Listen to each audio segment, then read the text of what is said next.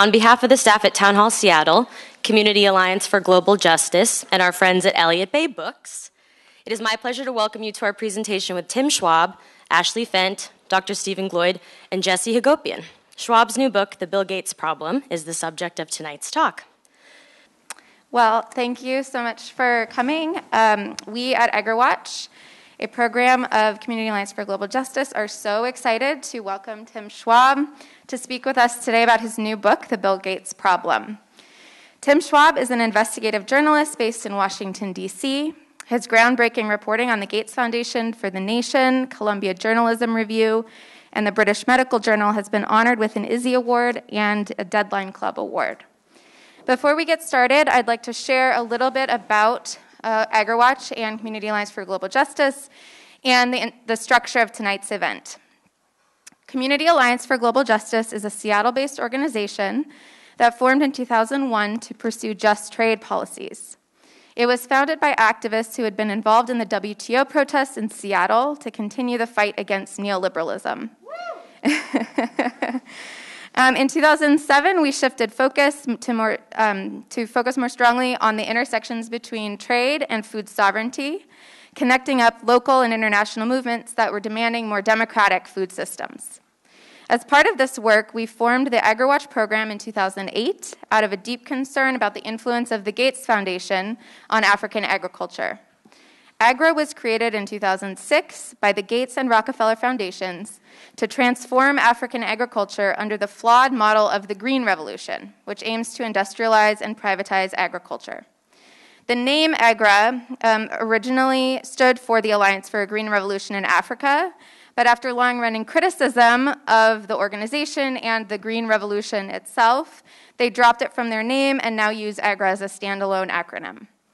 Even though AGRA was created by wealthy U.S. foundations and is registered in Olympia for tax purposes, AGRA has branded itself as quote-unquote African and has mobilized numerous governments, including the U.S., to invest taxpayer money in its initiatives.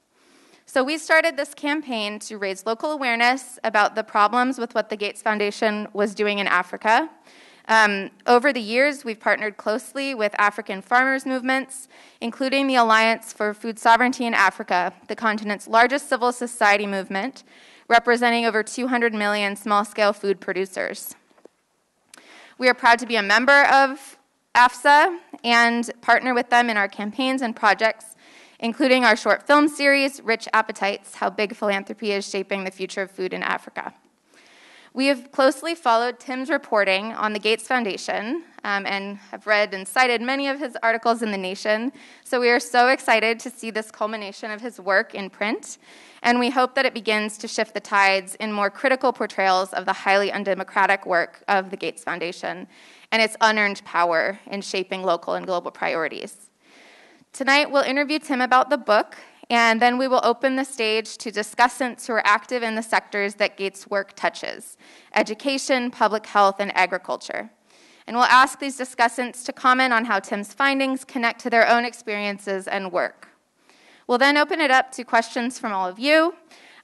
We ask you to submit online. There's a QR code that will pop up that you can use your phone, and there it is.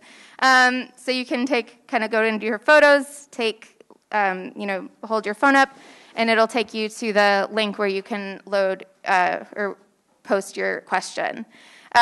If you have any trouble doing that or need help or uncomfortable doing that, when we get to the Q&A, you can just kind of raise your hand and we'll have someone who can go around, and we'll do our best to accommodate you.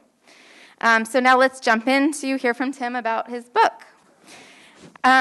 Thank you again so much, Tim, for joining us all the way out here in Seattle. So for those who may not have read the book yet, can you tell us what is the Bill Gates problem?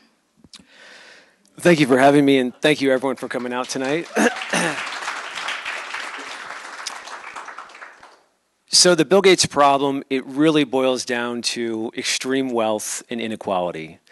When we allow people to become this obscenely wealthy, as Bill Gates is, last I checked, his estimated wealth was $120 billion.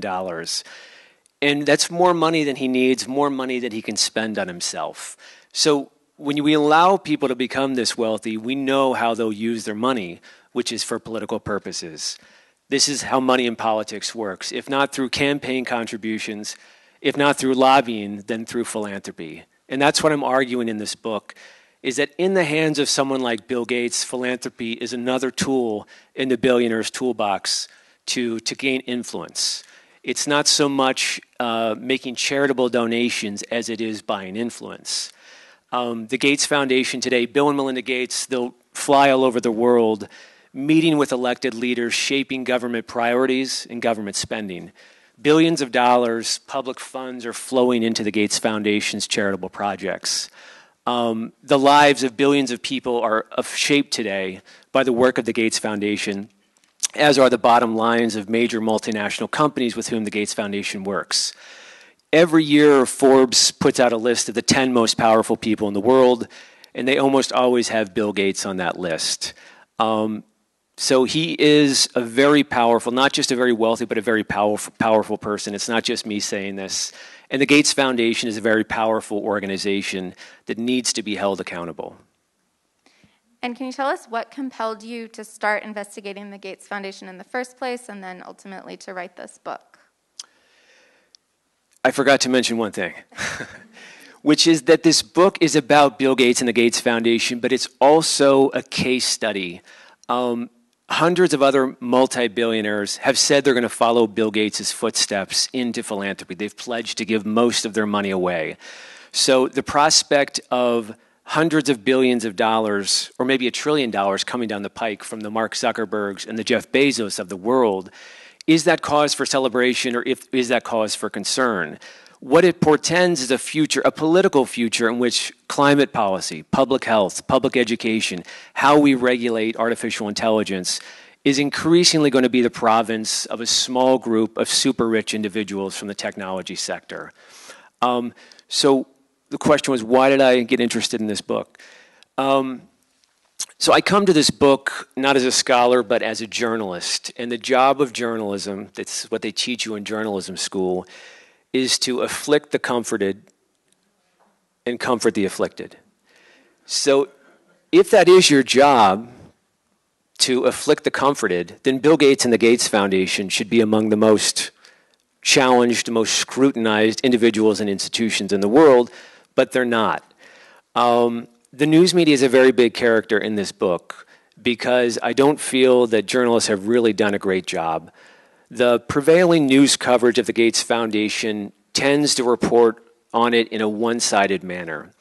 They report on the foundation's big donations, its grand ambitions, and its big goals for what it wants to accomplish. But seldom, I'm not going to say never, but seldom do journalists in the here and now say, well, is it really Bill Gates' job to reorganize agricultural development in Africa? Who elected him to do this work? What mandate does he have? Who's holding him accountable? Or on the back end, you could do the accountability journalism to look back and say, what did the Gates Foundation promise? What did they hope to achieve? And what have they actually achieved? So in many ways, that's what my book is doing, is trying to fill in that void, that vacuum, where we haven't really done a lot of critical reporting, looking at the Gates Foundation as a structure of power. Thank you. And as a journalist, you talk about in the book the difficulties that you had following the money and also the difficulties of getting anyone at the Gates Foundation or many of their grantees to actually agree to talk to you. Could you tell us about that? Yeah, the foundation talks a big game about transparency, and it even goes so far as to justify or rationalize its political power by saying that it's transparent. There was a quote Melinda French Gates gave a number of years ago in which she said, she acknowledged that it's unfair that the foundation exercises undemocratic power in the way that it does, that it can call elected leaders and elected leaders will pick up the phone, that it can go into poor school districts with their own ideas and their own agenda and money on the table, and school districts will be inclined to follow the Gates Foundation's ideas. But, Melinda French Gates said, that exercise of power is justified because the foundation is transparent, because it has no secrets, because you can ask it questions, you can follow the money. If you go to the Gates Foundation's headquarters, it's the steel and glass structure, and the foundation makes a big show of the fact that it's glass in order to telegraph the foundation's institutional values of transparency. So there's a lot of kind of front staging and PR about the transparency of the Gates Foundation, but in reality, it is a deeply non-transparent, and I would say deeply secretive organization. And of course, that's a problem because it makes it difficult to do something simple like follow the money and to be able to hold it accountable. So you can see the lack of transparency through a number of different lenses. Every year around this time, the foundation publishes its IRS, its annual tax filings. It doesn't do this because it's a transparent organization. It's doing it because it is required to do so, to make these public. And so you have thousands of pages of these tax filings, and they reveal a great deal, and they can be a gold mine for a journalist or a researcher or somebody who's interested in taking the time to look through it. You can find in these documents the top salaries at the Gates Foundation. Many people are making $1 million there. You can find all the charitable donations the foundation's given away, and you can find where the Gates Foundation invests its $67 billion endowment. So there's a great deal we can learn from these documents, but there's also a great deal missing. And you know, in my reporting, one of the things I did was look at every charitable grant the Gates Foundation had ever given away. It's more than 30,000 grants at this point. But as you do this reporting, you continually find discrepancies where organizations will claim on their website that they're funded by the Gates Foundation, but Gates will have no record of it. Or vice versa, that the Gates Foundation will have a record of giving a charitable grant to a news organization, and that news organization will report on the Gates Foundation without disclosing its ties to the Gates Foundation. So you come across these discrepancies again and again, and eventually you discover that there's a lot of missing money. And I can get into the details if somebody wants to know the finer details of it. But there's billions of dollars that the foundation is spending to advance its agenda and its priorities that we can't know the destination of the money. It's not disclosing the recipient of the funds. And if you can't do something as simple as follow the money, then it's really hard to draw a circle around its influence to know who is and who isn't funded by the Gates Foundation and how it's, the mechanics of its power, how it's actually exercising power. There's a whole book a whole chapter in the book on transparency. I think it's a really important theme to think about. You know, this is a tax-privileged, nonprofit humanitarian body. We should have no trouble following the money at the Gates Foundation. We should be able to ask the Gates Foundation questions, and they should be eager to respond. Before I published my first article about the Gates Foundation or established myself as a journalist who would put a critical lens on the foundation would never sit for an interview. Not Bill or Melinda Gates or anyone at the foundation would sit for an interview. I've talked to other academic scholars and journalists who have approached the Gates Foundation as investigators, asking tough questions.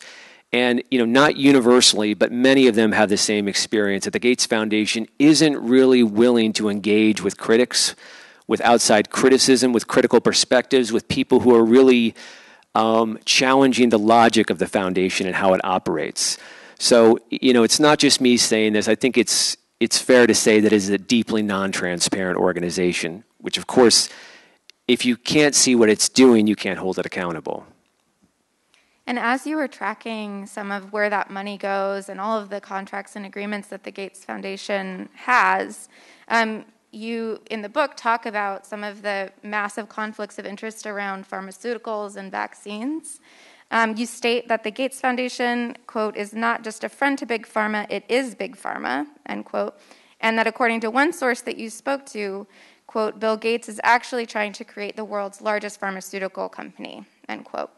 And you back this up through detailed analyses of the foundation's manipulation of the market, its acquisition of intellectual property rights. You know, can you explain this a little bit more? How does that work?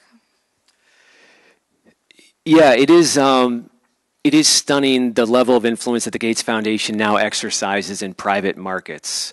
So the foundation is making charitable donations to private for-profit companies. It's providing seed money to create new startup companies. It's sitting on boards of directors of private companies. When it makes charitable engagements with private companies. It has a licensing agreement that allow it to license the technology that these companies produce with the foundation's funding. So it's an extraordinary level of influence for a nonprofit philanthropy to have in private sector development.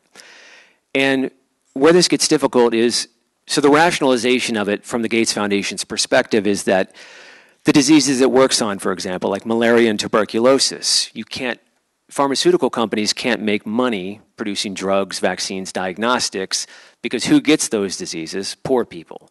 So this is a market failure. So the Gates Foundation says, well, it can step in and it can correct the market. It can help fund new TB drugs, a new malaria vaccine.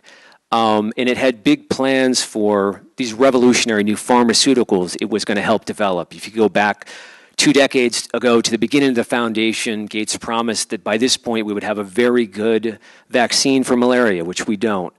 It promised, really game-changing innovations around tuberculosis drugs. So that's a comment on the foundation's innovation agenda really hasn't paid off as it claimed. But to your question, it is a very blurry line between the Gates Foundation's nonprofit philanthropic activities and the for-profit private sector commercial activities in which it is deeply engaged. And where you start to think about who Bill Gates is, the guy who ran Microsoft, one of the world's most storied monopolies, and then you translate that into how Bill Gates runs the Gates Foundation. The way the story has been told is that there's almost 2 different Bill Gates. There's this corporate bully who ran Microsoft, and now there's this kind-hearted, soft-spoken philanthropist who runs the Gates Foundation. It's a complete fiction. It's the same guy. He is the same hard-charging, bullying alpha male today that he was 40 years ago at Microsoft. And once you understand that, and you understand the Gates Foundation makes a lot more sense. So the Gates Foundation's involvement with the private sector, I would just say that it hasn't really paid off like the Gates Foundation has claimed. It hasn't developed these revolutionary new drugs and diagnostics and vaccines that have radically changed public health. And I think there are very serious questions to be raised about its level of influence in private markets. Very briefly, before I wrote the book, other researchers and journalists and scholars had observed the foundation's overlap with the private sector. One new thing that I did in the book is I actually reached out to private companies that have worked with the Gates Foundation. And it's very interesting to hear their perspectives. Some of them talk about working with the Gates Foundation as essentially a corporate takeover, where the foundation is telling them who they can and can't hire in their own companies. They're setting the endpoints for clinical trials, which have major repercussions for the trajectory of their products that they're producing. In some corners of pharmaceutical development, the Gates Foundation is funding competing companies. So many different companies working on the same kind of vaccine or drug or diagnostic. And that gives the foundation a great deal of influence over the development of an entire field of a certain drug or pharmaceutical. So I think there's questions we should be raised about the propriety, the appropriateness of this activity, and also whether it's really, is it, the big picture question is here, is this charity that's deserving of the massive tax benefits that the Gates Foundation gets, or is this really commercial activity that should be scrutinized the same way that we scrutinize big pharma, should be regulated, should be taxed? So speaking of taxes, in the book you talk about how a lot of these activities that the Gates Foundation is donating toward, investing in, all of that is richly subsidized by taxpayers. So we're paying for it in various ways. Can you explain a little bit about how that works? It happens in a number of different ways. One is that Bill and Melinda French Gates, they donate money from their private wealth to their private foundation, where they continue to control how the money is spent. But in doing so, they've avoided a massive tax bill. The money that most of their money, of course, is invested in stocks and bonds, which would be subject to a capital gains tax. And when they die, it would be subject to an estate tax. So they're avoiding billions of dollars than taxes that they would otherwise pay by donating the money or the funds or the stocks or the bonds to the Gates Foundation. And tax scholars widely describe this as a tax subsidy, that the Gates Foundation is spending our money. So we should have that should be a trigger for accountability. We should have some say in how the money is spent, some transparency around the money, some checks and balance, or maybe we should get some credit for any good deed done with the money. That's one of several tax benefits. Once that money is in the Gates Foundation's bank account, which today is $67 billion, that money is invested into anything and everything.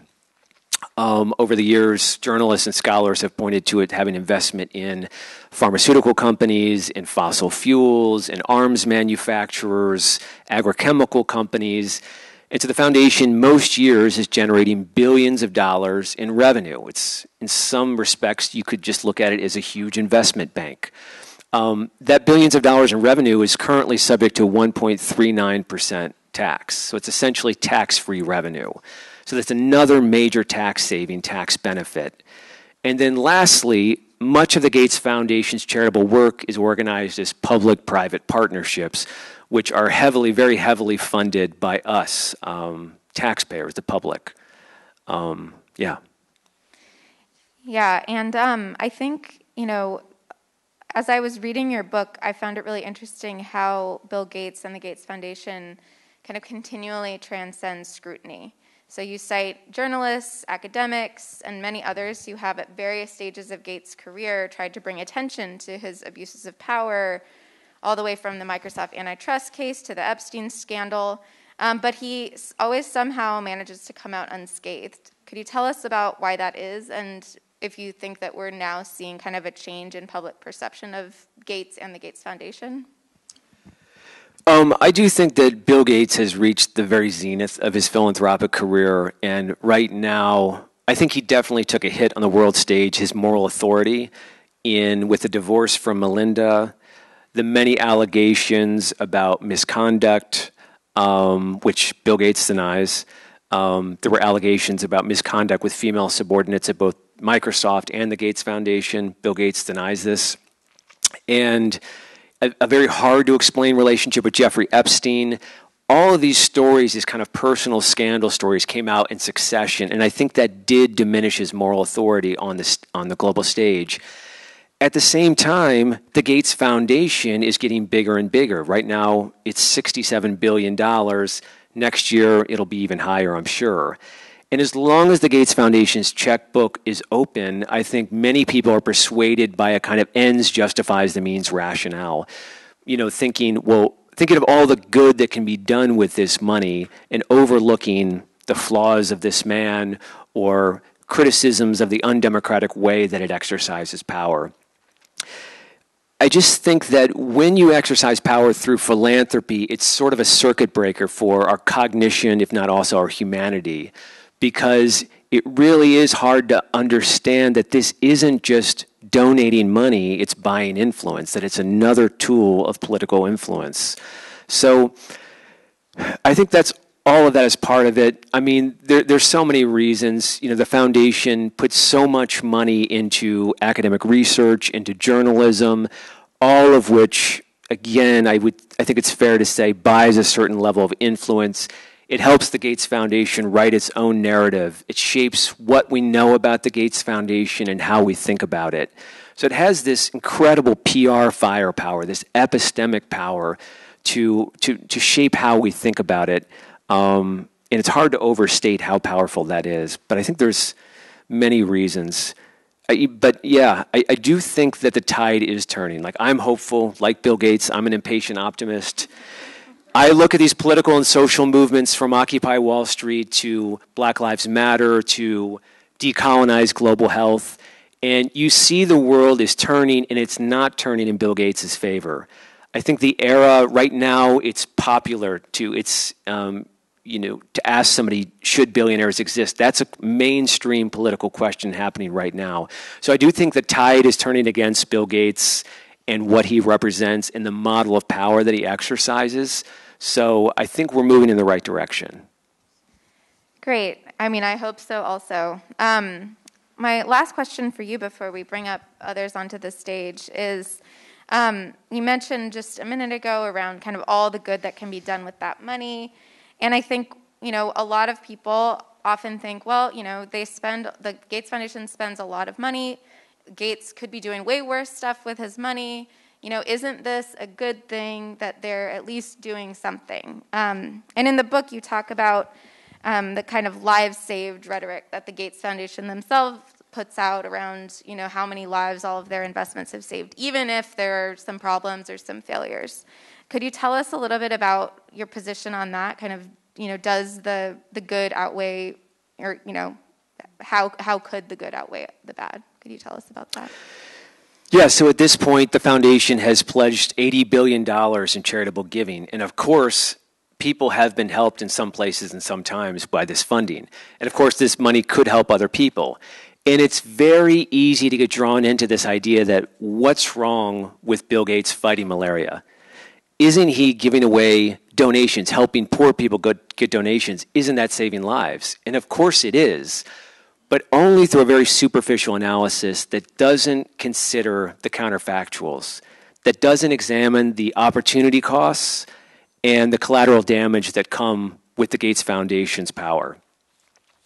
So if you think about, and you could take, this is the strongest example. We'll hear later in the panel from about Gates' work in agriculture and education, which I think they have way more misses than hits. But if you look at the strongest example from the Gates Foundation, is its work in public health, global health, which means public health for poor people. The foundation is doing things like delivering vaccines, and vaccines do save lives. They prevent disease. They improve lives. But that's not the totality of public health. Pharmaceuticals is not the entire shebang, but that's Bill Gates' idea of public health, is delivering pharmaceuticals. Or that's certainly the priority of the Gates Foundation. And in the book, I talk to people at fancy institutions with fancy degrees that say that Gates' narrow focus on pharmaceuticals, on biomedical technology, is doing more harm than good. If you think about a given disease, and you think about think really broadly about public health or any public policy, you want these organized through a public process and democratic decision making. And what Bill Gates and the Gates Foundation can do is, as private actors, as a private foundation, tip the scales of democracy in favor of his own narrow idea about how to approach any given public policy. So within public health, it's not just, it has to be a more complex analysis than just vaccines out, lives saved, which is sort of the way that the Gates Foundation reduces things. There are non-pharmaceutical approaches to diseases that involve, building clinics, training doctors, building roads to help people get to clinics, building up health systems. Even within a pharmaceutical-focused approach, which is the sort of Bill Gates approach, you could work with the pharmaceutical companies, which is what the Gates Foundation does, partnering with them on humanitarian projects, or you could challenge pharmaceutical companies. You could shame and embarrass them for having these vaccines and drugs that right now could be saving lives, but that are inaccessible because they're so expensive. And there are so many, through this decision tree where you're looking at just this one area about public health, of all the different places where democracy should be at play, and where the Gates Foundation can act in an undemocratic way to shape priorities and shape agenda.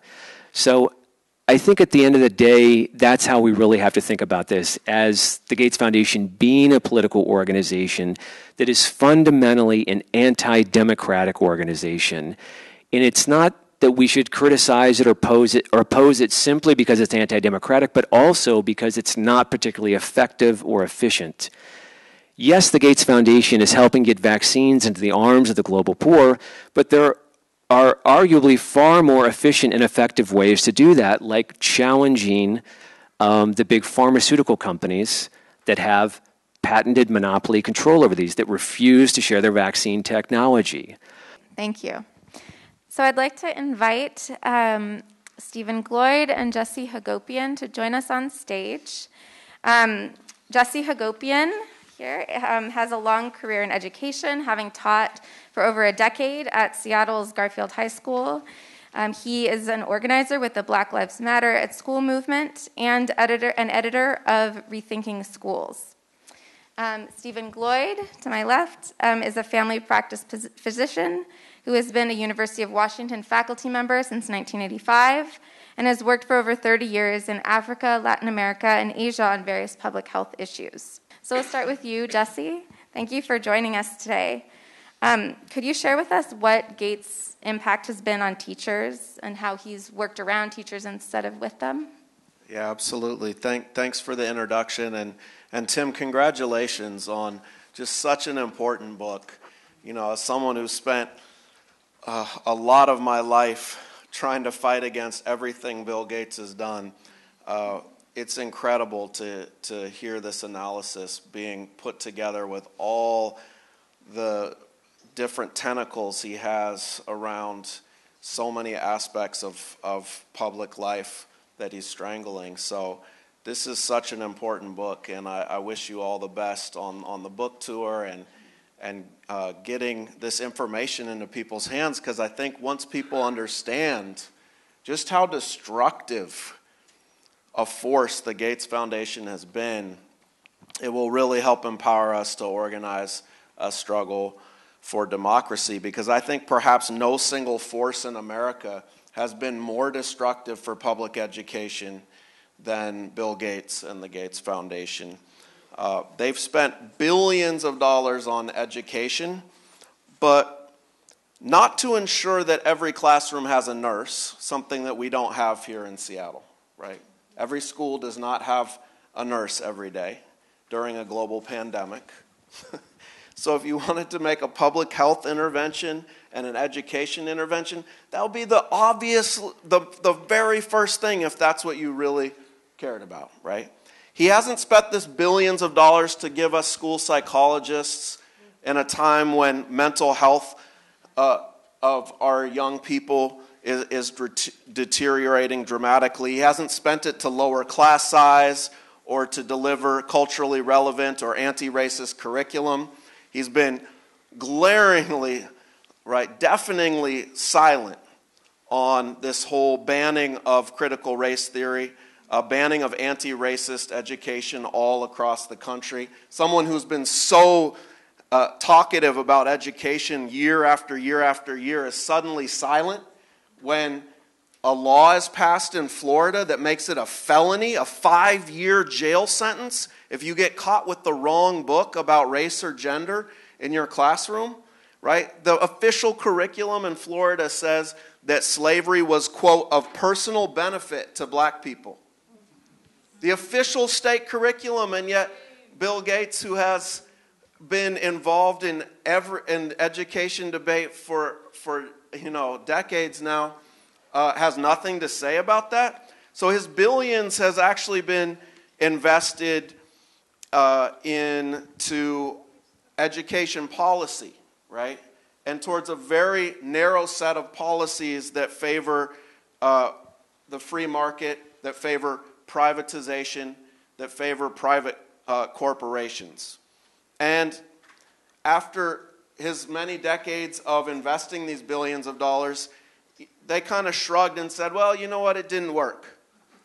They admit, the Gates Foundation, Bill and Melinda, they admit it really hasn't helped the children they thought it would help. And we've been saying that all along, that far from just not helping, it's been destructive. And I just want to highlight a couple of areas where it's been most destructive. The first is his obsession with high-stakes standardized testing, right? He said we need to measure teachers by the scores of their students, which led to this massive shaming and blaming of teachers for the underfunded schools in our country.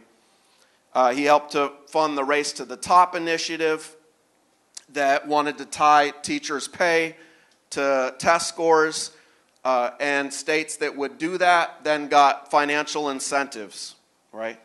And because of Gates's work, the average student now in the United States takes an outlandish 112 high-stakes standardized tests during their K-12 career. You know, I took one in 3rd grade, then took one in middle school, then took a couple in high school, right?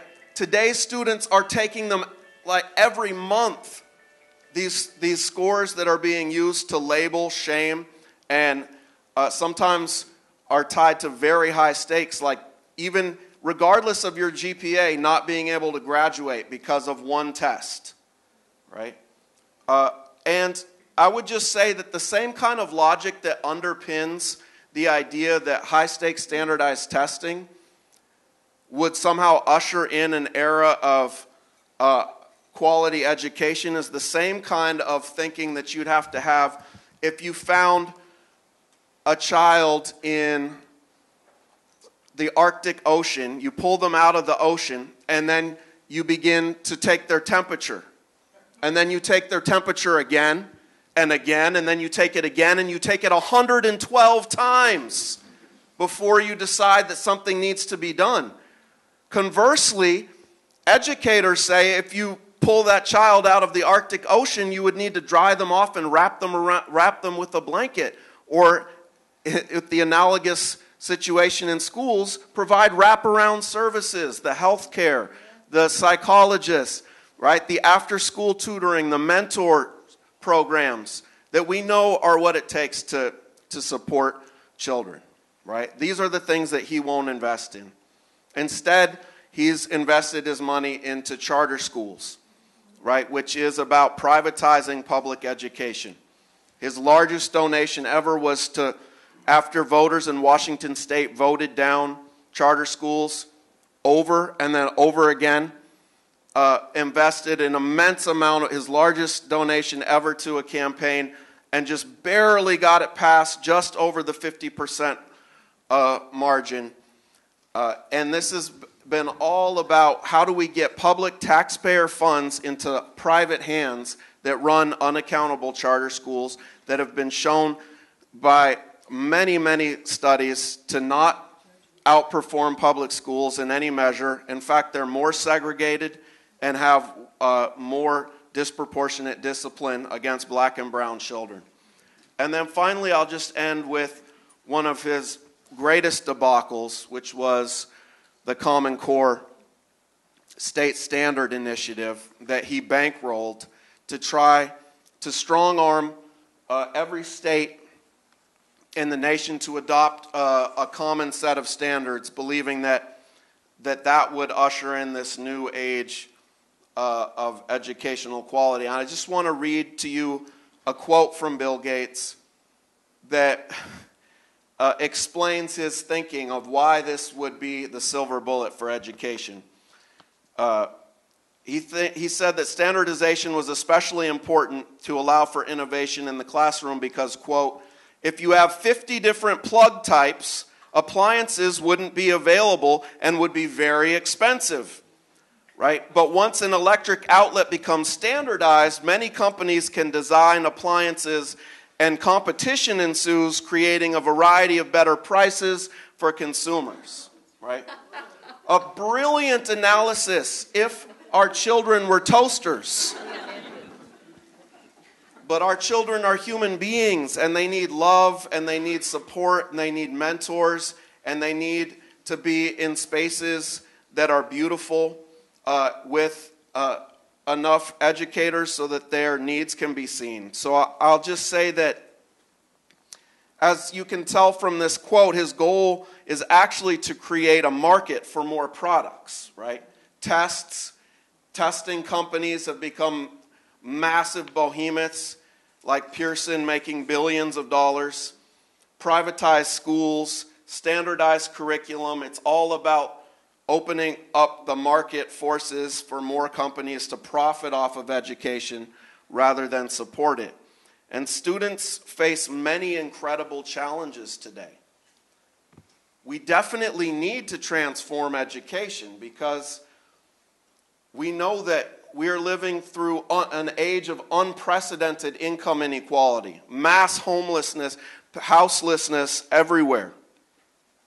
We have endless wars and genocide in the Middle East. We have the rights of women and LGBTQ plus people being eroded all over the country. We have so many different overlapping crises in our society. And I would submit to you that none of those problems can be solved by bubbling in A, B, C, or D. We have to develop critical thinking in the classroom and civic courage and imagination and curiosity and creativity if we're going to be able to raise a generation of people that can organize collectively to meet the real challenges that we face in the world today. Thank you.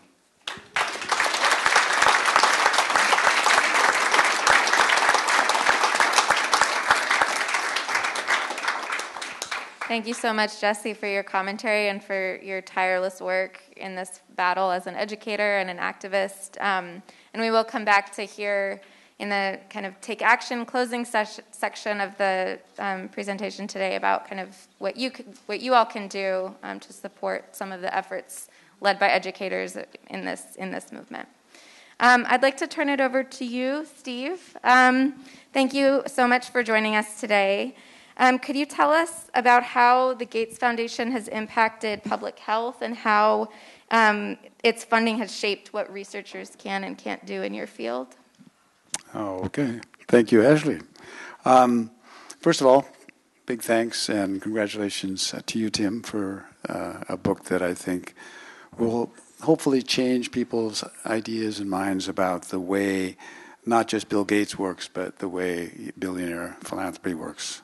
And also, Jesse, thank you for your comments about how we need to change schools. It's great.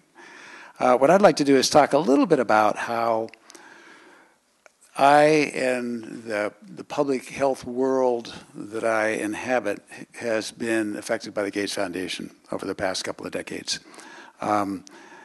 What's great is what Tim has written in the book is about 2/3 about my experiences, so I was able to sort of relive them as I was going through the book. But the first thing I think is important to say is that the Gates Foundation has been very generous to the University of Washington, to me in terms of some grants that I've gotten from the foundation, and that's very much part of what you say about the way that they do work, is that they are generous. They do make people reluctant to go against what the foundation is doing. They built a couple, like 4 buildings on campus that are state-of-the-art, beautiful buildings. My office is in one of them. They have these projects that help fund students. They fund faculty members. So people tend to be kind of indebted to the foundation. Most of the funding goes to disease-specific interventions, as Tim, you've said. Vaccine, drugs, diagnostics, family planning, preventive strategies, all that kind of stuff.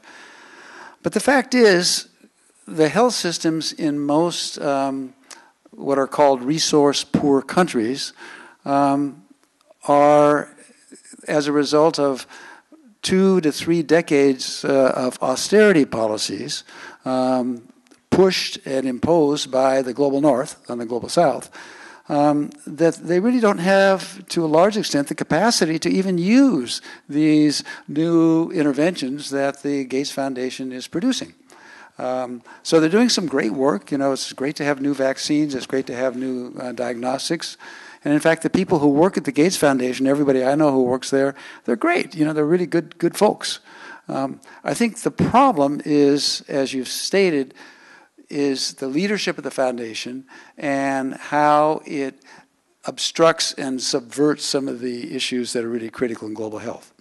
One of those is the whole idea of the social determinants of health, and you've talked about that. If you look at what really is important for health, population health in the world, it's education, nutrition, family income, housing, water, sanitation, and healthcare. And healthcare is kind of near the bottom of that list in terms of its effectiveness. And if you look at actually the studies that have been done, including by people who work with the Gates Foundation, that over 50% of all childhood mortality, which is a good indicator of population health, is attributed to education alone, just education alone. Malnutrition is associated with at least half of childhood deaths. And the medical care stuff that is done by the Gates Foundation probably could, amount to maybe a quarter to a third of all the changes or the improvements that we have in mortality. And so it's strange to me that the foundation, in its efforts to improve population health, is ignoring those absolutely essential issues. And if you go to the foundation and say, listen, I'd like to look at, the influence of education or nutrition or some of these other social, political dynamics on global health, you'll get a pretty cold shoulder. If you look at health systems, and we've done this, Amy Hagopian's in the audience, who has gone to the foundation a couple of times and has tried to get them interested in the fact that these health systems that are responsible for getting the vaccines that the Gates Foundation is making are short in Africa alone of about 1 million health workers. So a group of Malawians gave a presentation recently saying that over 50% of their health facilities nationwide have vacancies, are vacant. The positions are vacant because they can't afford to pay the health workers what they need to get paid. And yet, the Gates Foundation wasn't interested in looking at either health workforce or the resource scarcity that is one of the drivers of health workforce problems. And the whole idea of resource scarcity is something that is kind of a myth, because most countries actually have, poor countries, low, middle-income countries, have plenty of resources, but they don't necessarily have taxation systems that bring out the kinds of resources they need. They allow capital flight. They allow tax evasion or tax avoidance. And one of the major sources of that tax evasion and avoidance is the enabling that occurs right here in this country. As a matter of fact, the number one tax secret haven in the world is the United States because of the laws of North Dakota or Delaware or Nevada. So those are the kinds of things that make a huge difference in the ability to address some of the issues in global health, whether it's the social determinants of health or whether it's the health systems, and yet there's no effort on the part of the foundation to really look at those issues, which it could well do.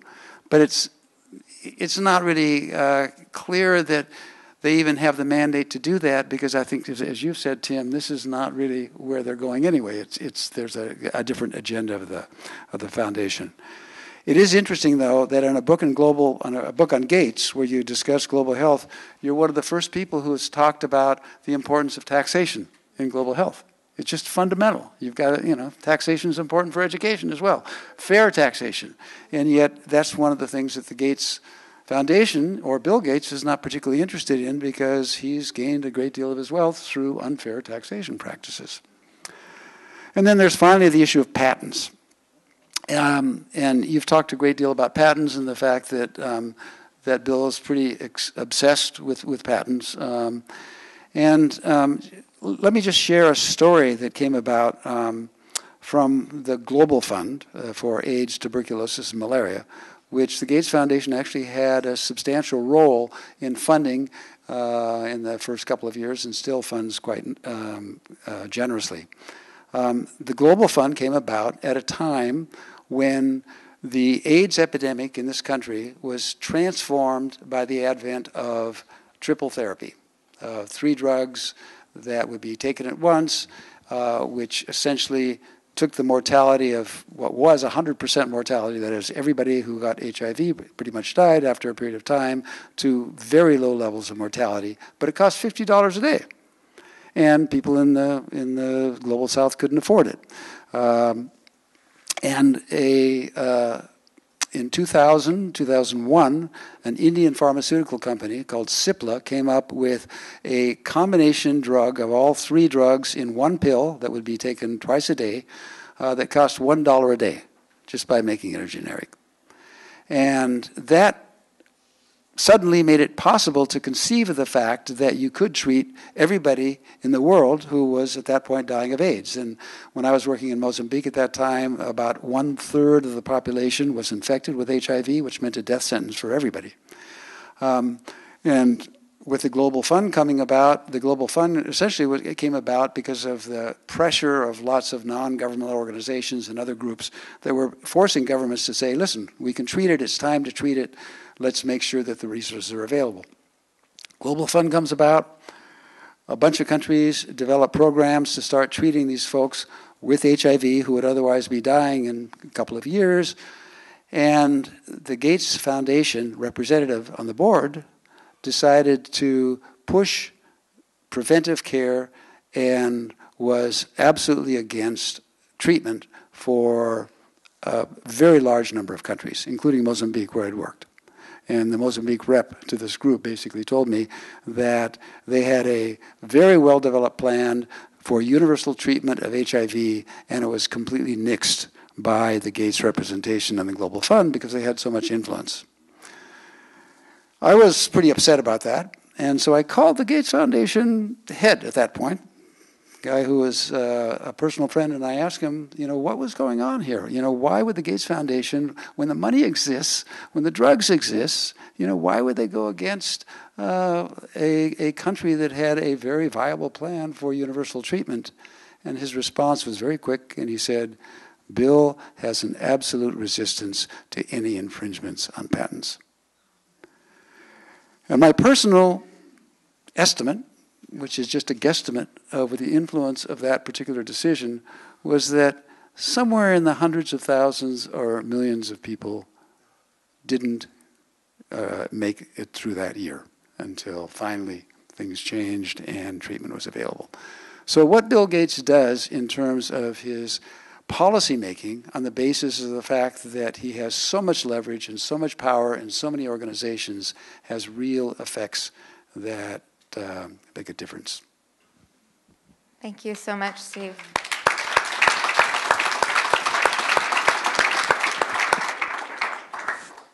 So I had hoped to be able to turn over the mic to Daniel to talk about the impact on agriculture.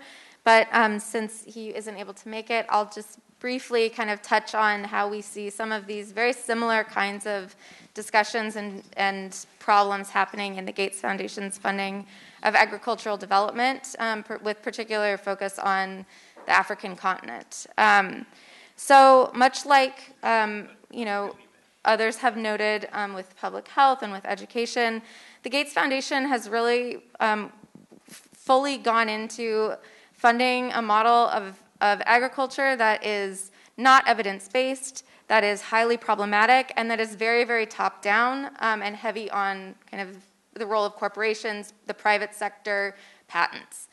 So I mentioned earlier that the Gates Foundation started AGRA in 2006 with the Rockefeller Foundation.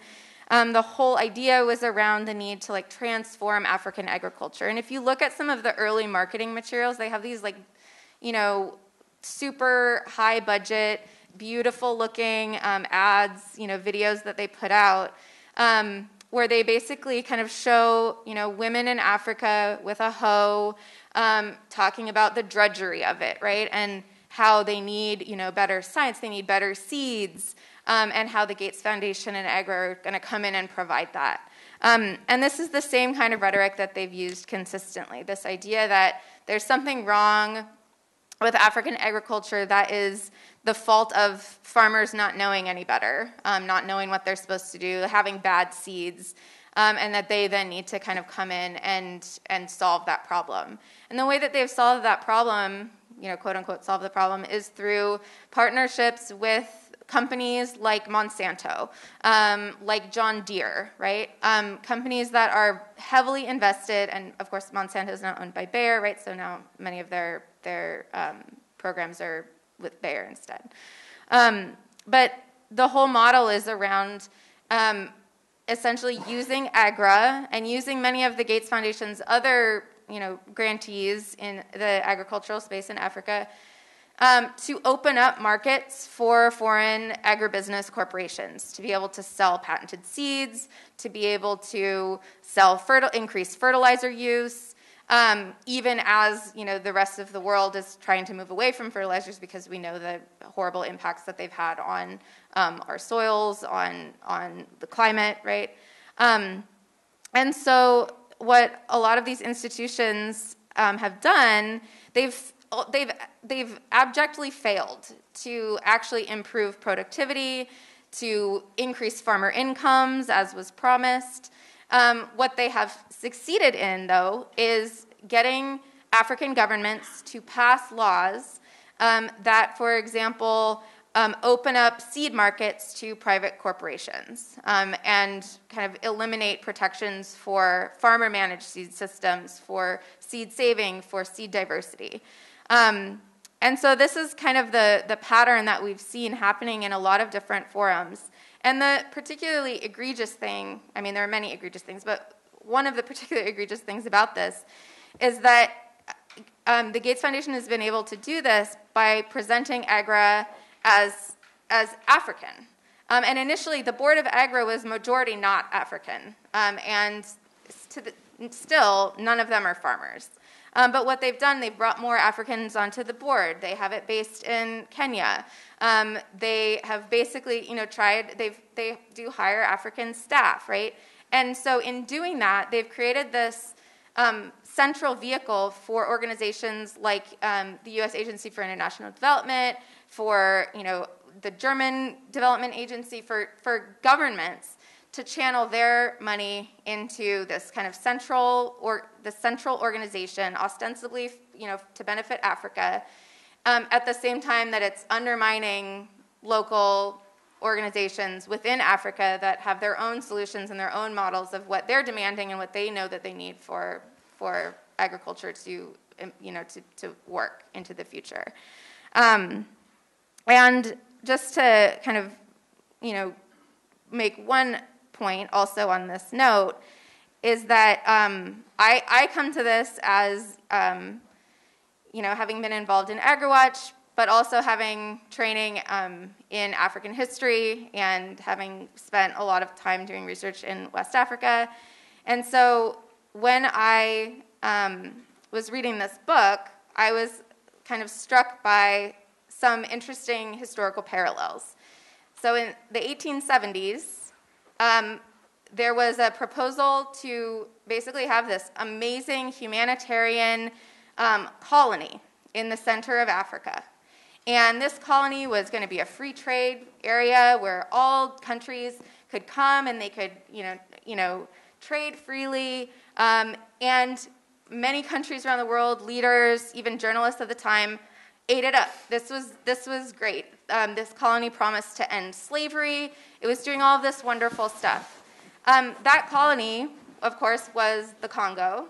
It was subject to enormous amounts of brutality and violence by King Leopold, who basically governed it as his own private colony. And I'm not saying, just to be clear, I'm not saying that Bill Gates is a mass murderer. But what I am saying is that there are often terrible things and very deeply problematic colonial violent things that happen under the guise of humanitarianism, particularly if we don't interrogate it.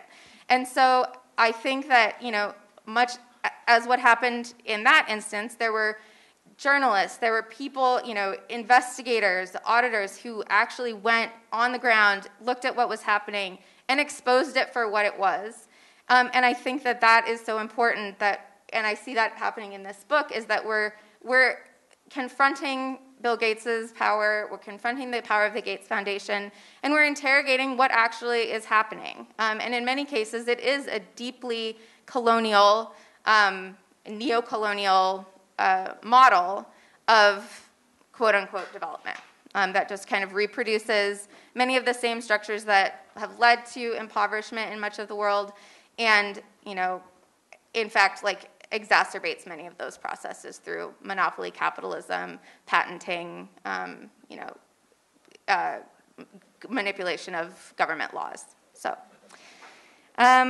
we would love to now open it up to the questions from all of you for Tim about the book specifically, or to any of the panelists. Now that the lights have dimmed, I can kind of see people. This is great. So the QR code is up there, and I have one question that I can start with. So I think this is a question for Tim. Have you spoken with Drs. Victoria Hale and Avi Herskovitz of the Institute for One World Health, the first nonprofit drug development company, which was first funded by Gates, then taken over and eventually dissolved by Gates? Great lead. No, I haven't talked to them. I mean, writing this book was so challenging because, the Gates Foundation has been up and about for more than 2 decades now, and they work on everything. So, there's a chapter on agriculture, there's a chapter on education, there's chapters on public health, there's a chapter on family planning and contraceptive access. So one book can't tell the whole story. This sounds like a juicy lead. We should talk afterwards and figure this out. Okay. Here's another one. I believe this is also for you, Tim. Does your analysis extend to the Rockefeller Foundation, Ford Foundation, Seattle Foundation, and others? Another question that I have to decline. No, it doesn't. No, it does. It really doesn't. It's looking at the Gates Foundation and kind of on its own. It's not getting into the historical antecedents. I mean, I do a little bit at times and places, with family planning. You can look at the historic efforts of American foundations with the work in agriculture, the Green Revolution. You can go back to the original Green Revolution, again, funded by American foundations. So there's some of that reporting in the book, but it's certainly not a focus of it. Could you explain how a nonprofit is able to invest in so many for-profit companies? What's the loophole in our tax law that allows this? Again, the Gates Foundation would, I think, be baffled by this question because they said, well, we're going to help private for-profit companies develop new life-saving vaccines that otherwise wouldn't be developed. Pharmaceutical companies, other investors aren't going to put money into a malaria vaccine that is going to be used on poor people that can't afford to buy it. So from the Gates Foundation's perspective, this is charity. This is a charitable gift. This is philanthropy. And, there's a certain rationale there of what this is doing, but I nevertheless think it's certainly the scope and the scale and the level of involvement of the Gates Foundation in private industry with very little in the way of checks and balances. I think that bears scrutiny. Thank you.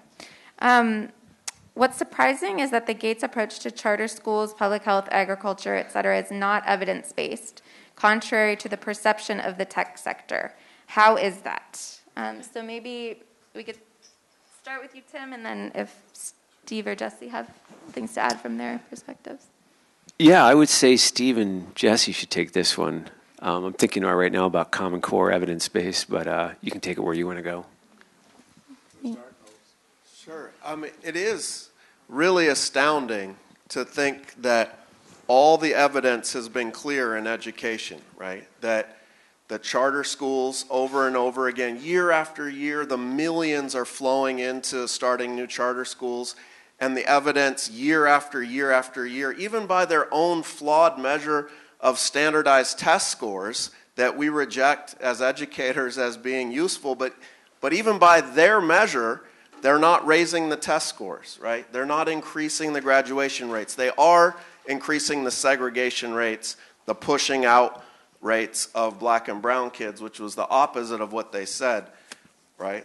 And so it's clear that the evidence doesn't matter. And so then you have to look at the underlying problem, right? That I think you really get at. Should billionaires exist, right? And when you think about the fact that Gates identified, okay, the private sector isn't going to go in and help poor people, and so we're going to have to step in and try to be a Band-Aid for that. Hold up. If all of corporations don't have an interest in helping poor people's health or education, then isn't there something fundamentally wrong with that economic system?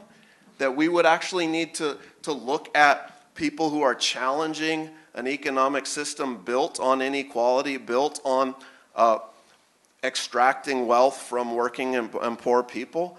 But instead of drawing that conclusion, it's, well, I'm going to come in and be the savior with whatever plan that springs to my head at that moment, right? Whatever the latest fad is that I see, and always driving the money towards the for-profit industries because that's his worldview. So the evidence doesn't drive the decisions he makes. It is about a worldview about profit.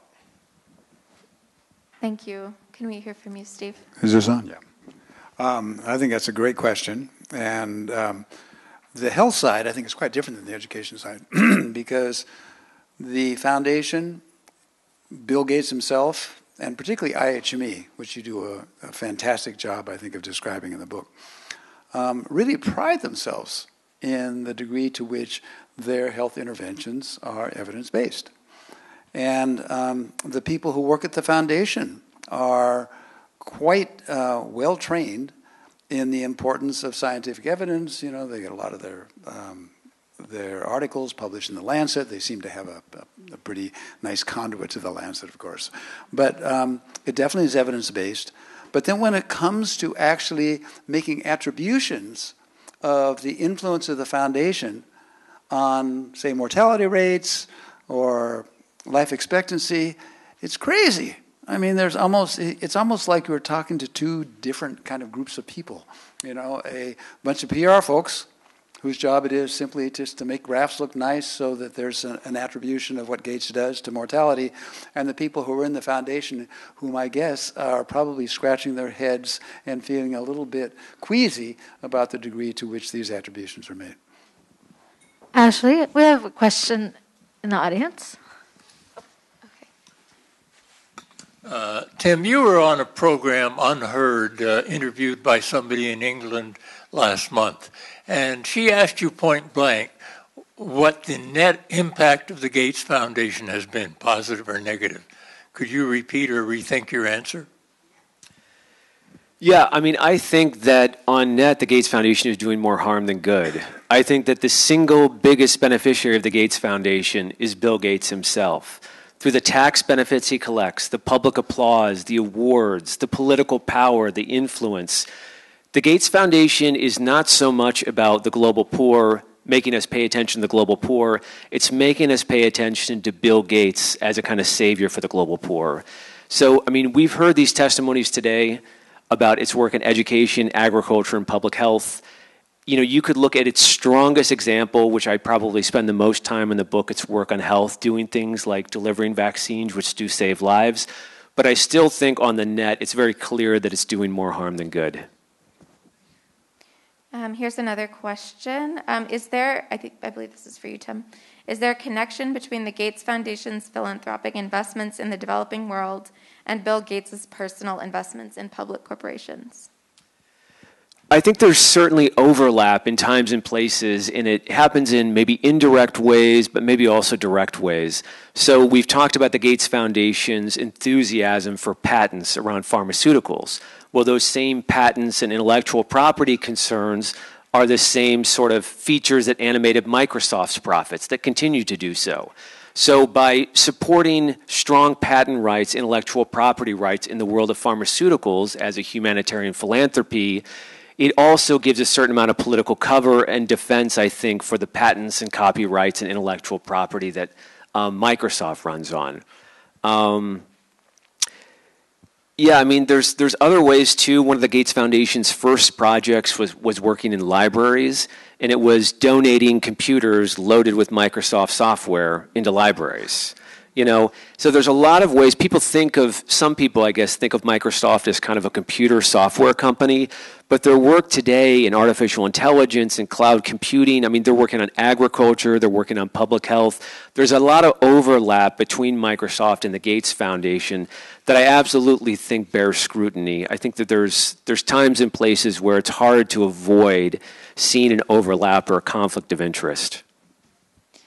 And this is a kind of a more general question, so maybe we'll direct it to others first and then come back to you, Tim.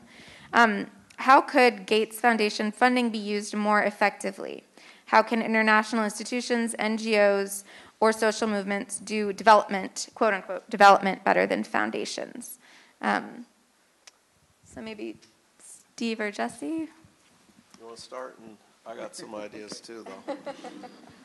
Well, first of all, it's a tough question to ask because the whole premise of the foundation, as I think you pointed out pretty well, is problematic. And so, how could you use that money better? I think might be perhaps a better question. So that I'm going to ask that question or answer that question, which is that the big issues, and I'm going to focus on global health, are issues around poverty, disparity, exploitation, issues around North versus South, looting, if you will. And those issues need to be addressed and looked at.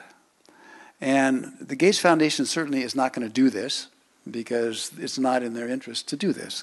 But if there were a foundation that had that kind of money, I think it would be very worthwhile to try and understand ways of addressing some of the structural violence, if you want to call it, that exists today in the world, to try to understand the degree to which some countries have been able to address it, and to identify those best practices that could be used by others, and maybe fund some organizations that are really challenging those structures. It probably wouldn't cost nearly the amount of money that Gates is putting out, but it might have a much more profound effect. Yeah, I agree. I mean, if Bill Gates was actually interested in the problem of educational inequality or health inequality, there's a lot of immediate steps to take. I mean, how our schools are funded in the U.S., right? They're funded with property taxes so that people who live in wealthy areas, surprise, surprise, their schools get more money, right? You fix that basic problem and you have an immense change for millions of kids, right? So if he was actually interested in helping millions of kids have better outcomes, he would be waging a campaign across America using his wealth to change tax structures, to tax the billionaires so that everybody gets the same education that he got at the elite private school that he went to here in Seattle, right?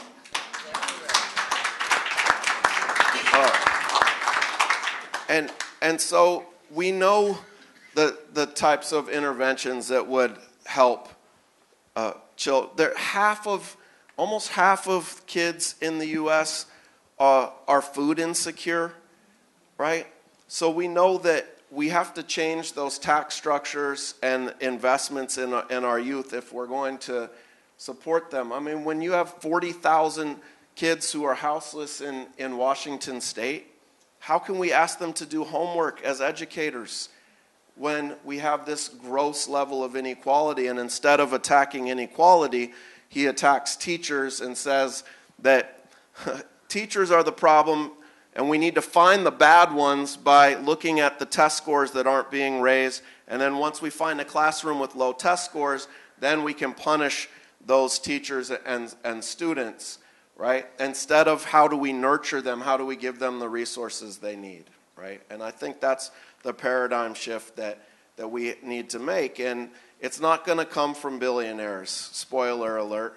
I've never seen a movement led by billionaires to give their wealth away and to empower the rest of us to use that wealth to nurture young people, right? And it's going to be movements like the Occupy movement, like the Black Lives Matter movement, like the many tens of thousands of people joining Democratic Socialists of America and fighting for a different kind of economic system. And just to add to that from the agriculture perspective, echoing what everyone else has said, right? Like the Gates Foundation is not going to pivot. It's not able to pivot. And there's fundamental problems with how it's structured and how it's set up.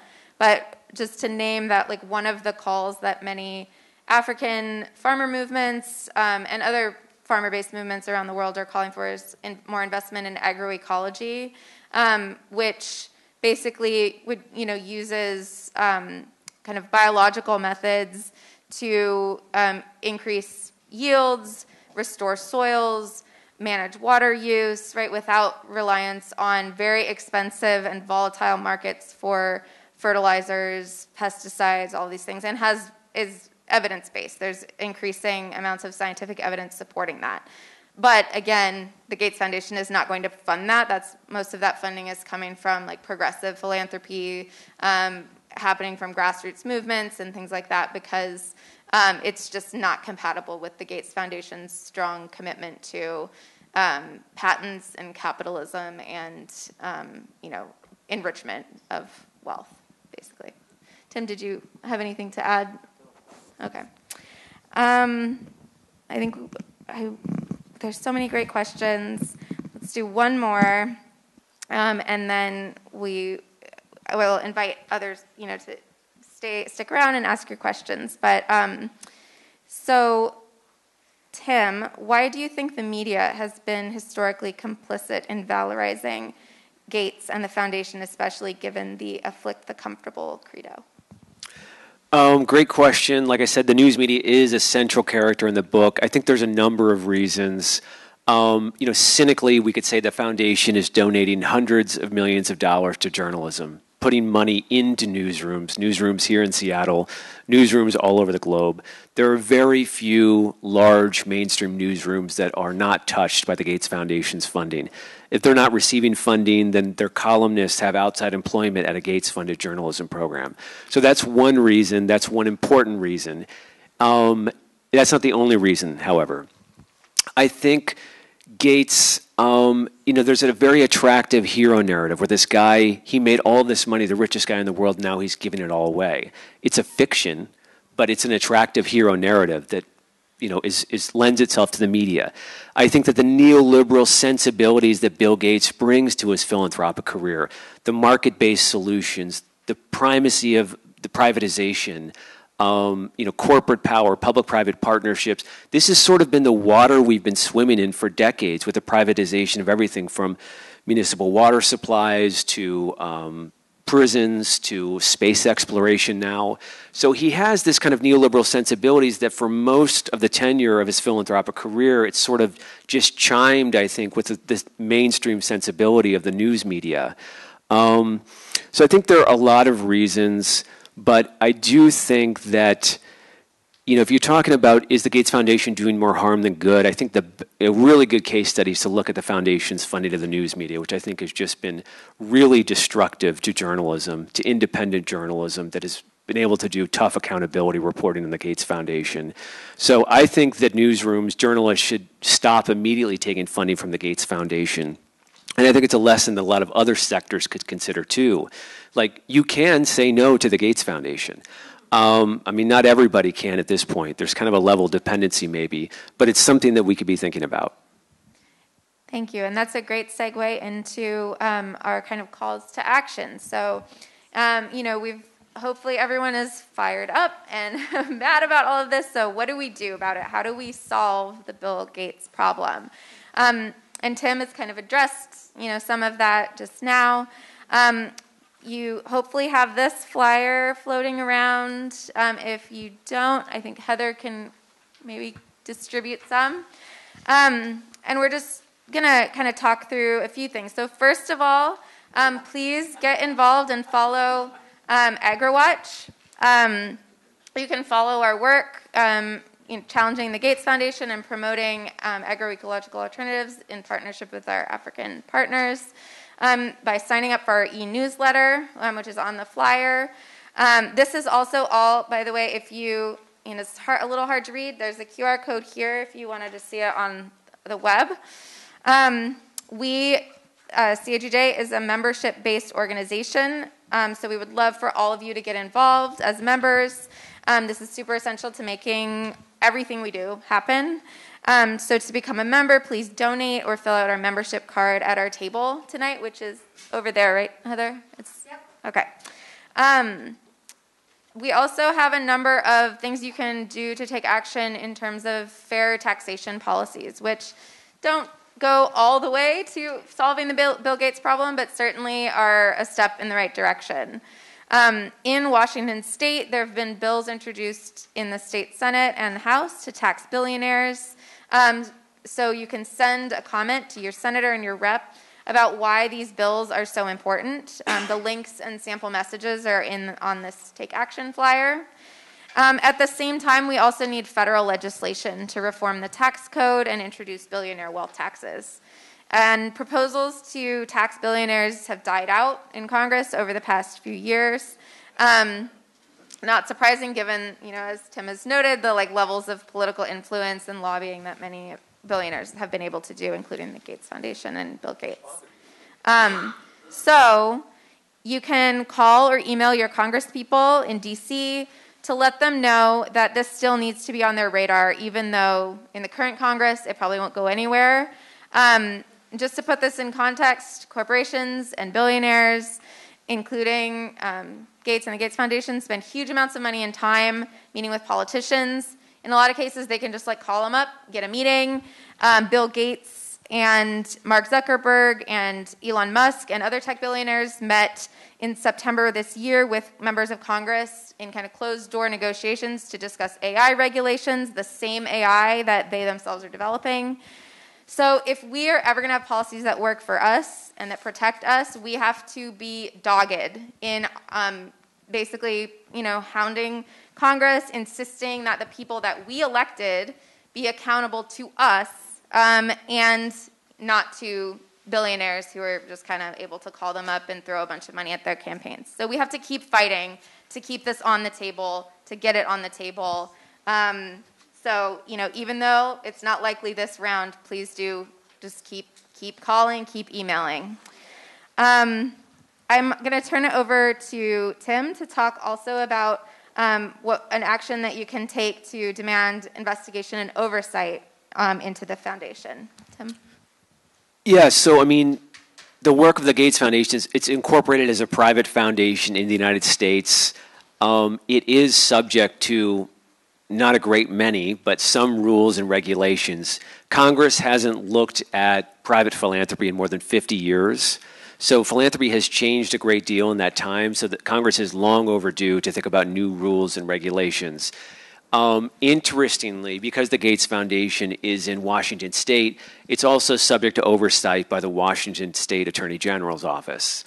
There are a lot of questions, a lot of ways, and we've discussed them, that the Gates Foundation's work doesn't really seem to meet the common definition of charity. The Gates Foundation is donating $100 million to Lakeside School, this elite private school where the Gates children attended. How is that philanthropy? How is that charity, given the Gates children are going to this school? The way that the foundation interacts with the private sector. There's certainly enough questions to be raised about thinking about an investigation into the Gates Foundation's activities.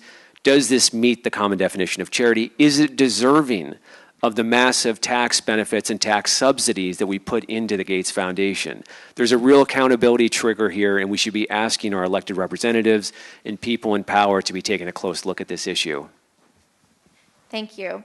One other kind of tax-related, taxpayer-related initiative that you can take action on, AGRA Watch and our partners have been leading a campaign for the past couple years to pressure the U.S. Agency for International Development to stop using taxpayer dollars to fund the Gates Foundation's AGRA initiative, which we've kind of talked about today.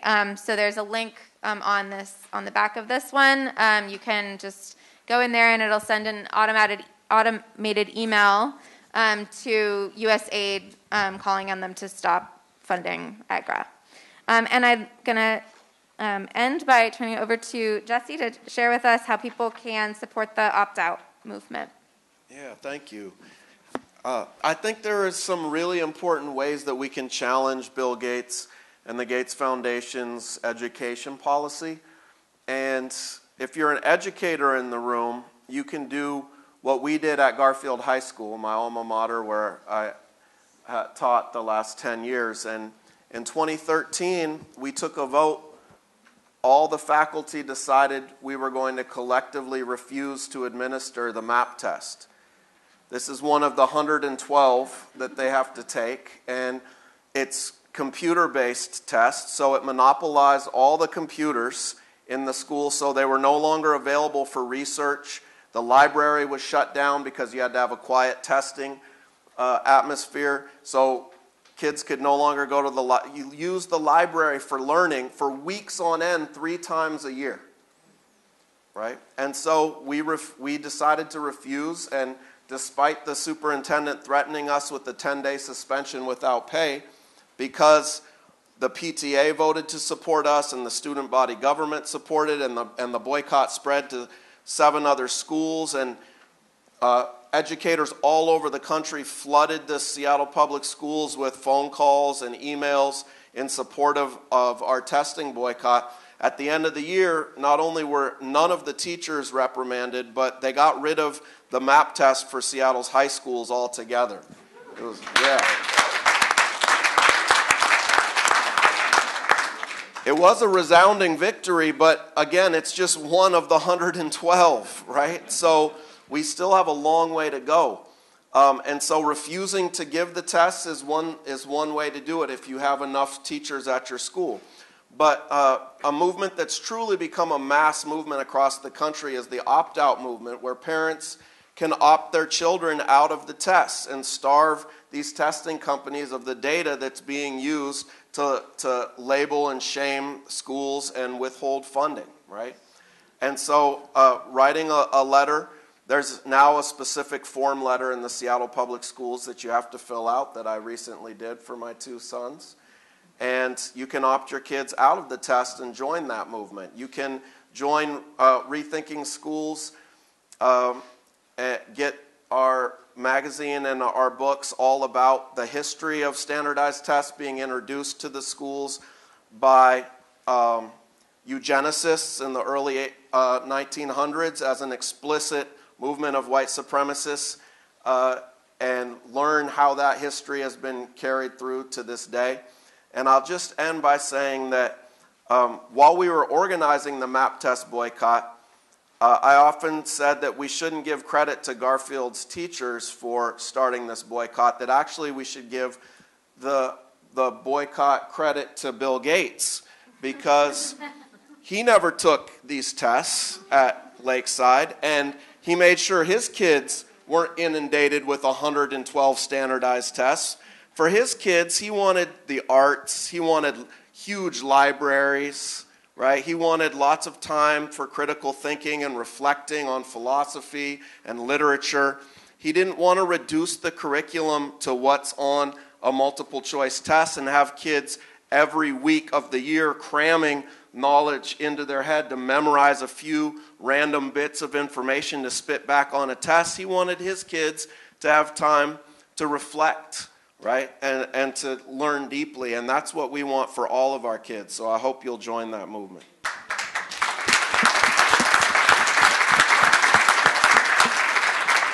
All right, so thank you all for coming. Thank you, Tim, for joining us, Steve, Jesse.